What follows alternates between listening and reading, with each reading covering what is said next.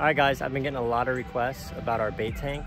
So today I'm going to basically just show you the tools that you need to build the tank and just kind of go over the process, I guess. And I will include a list of all the materials that I got on Amazon. So we'll start out with the tank. Here we go. So first we have a Tsunami 500 gallon per hour pump, which you can get on Amazon. And this is basically like a little converter that will take your, I use a DeWalt battery, but you can get them for different types of batteries.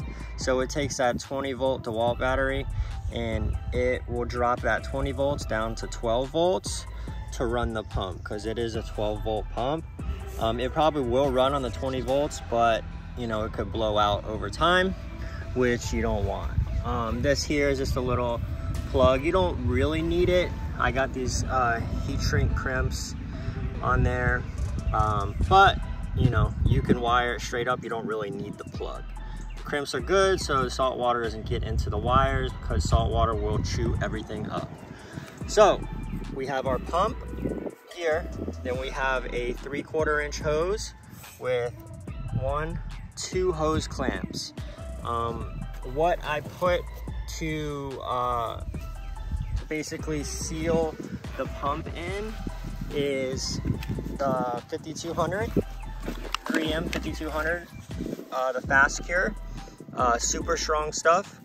This is pretty much all you need to actually build it.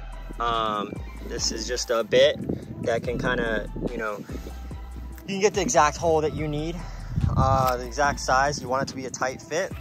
So, but yeah, so there's a pump, and then here's just a drain plug. We got the drain plug. I put the 5200 around the drain plug, and also there's a 5200 little bead. I didn't use 5200 in the hose. I didn't feel like I needed it. The hose clamps did the job.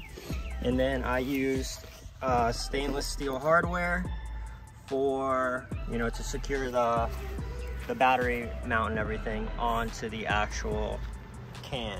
So this is a 20 gallon bait tank, which I use just the Amazon garbage can, a white one.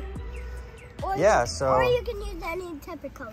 Yeah, you could use any color you want, but I figure the white won't hold as much heat as, say, like dark gray or something like that. But yeah, so this is our bait tank. We'll include a video of it in action. But yeah, also, that's pretty much it. Also, if you want, you can tie it to you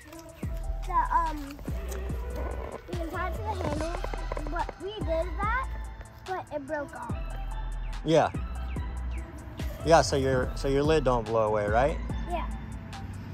But yeah, another thing is the battery on this tank typically lasts with that pump, I would say about 4 hours. But you know, it beats the crap out of lugging a big old car battery around, which is kind of why I chose to go with that setup.